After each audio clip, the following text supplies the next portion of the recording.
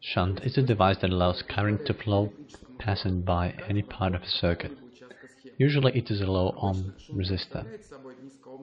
Shunts are used, for example, for measuring upper limit of amperemeters in a magnetic electric system.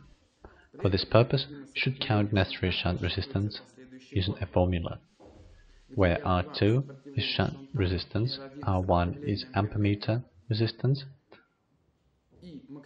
I is maximum current that will be corresponding for deflection of needle, and I1 is rated maximum current measured with amperemeter without shunt. Depending on shunt resistance, copper wire in a coil, metal sheet, normalized standard resistor with small resistance, deviation, allowance can be used as this element, but often a specialized measuring shunts are used. For example, fixed measuring shunt of 75 ship series with rated voltage drop of 75 mV, intended for widening measurement ranges of showing and registering devices for direct current. Shunts are implemented as manganin sheets brazed in caps that are made of brass or copper.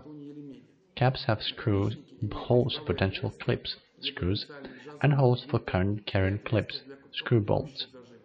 Each shunt has the following mark: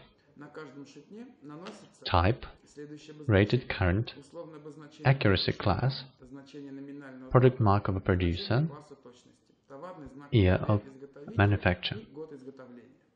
Shunts intended for use in tropical climate have, besides the above, standard temperature plus 27 degrees Celsius and T3 in shunt type.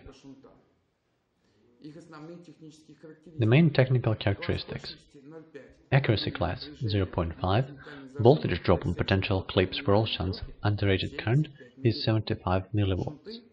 Shunts are intended for work under environment temperature from minus 40 degrees Celsius to plus 50 degrees Celsius and relative humidity of 95% under 40 degrees Celsius. An average time of service is above 15 years.